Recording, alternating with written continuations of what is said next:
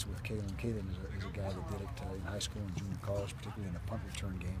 And that was an area of weakness for us, particularly kickoff return.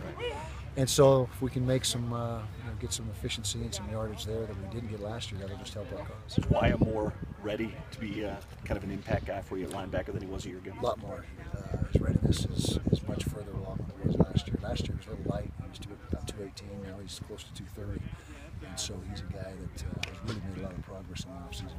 Physical. He's going to be really good. He's got all the tools, and he's already doing some good things. Just in 2 days in pads, it's very apparent that he's a guy that will help us this fall if he can stay healthy.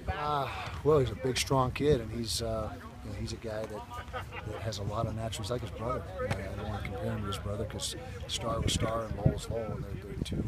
They both have their sets of strengths and weaknesses, although there are not many weaknesses, especially with Star. But he's a guy that worked his tail off in the summer. He was with us the entire summer program during the off season, during the June to end of July period. And he's down to about 315 and really doing some good things. Very well. Pleased with those guys. Davion Orfe, Eric Rose are starters.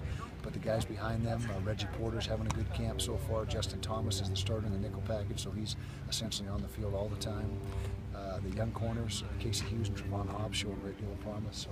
So we think, I don't want to get too optimistic. We've helped ourselves tremendously with this last recruiting class across. Anytime you have a chance to get guys playing time, even though they may take some lumps early on, then next year they usually see the benefits from having the opportunity to play together.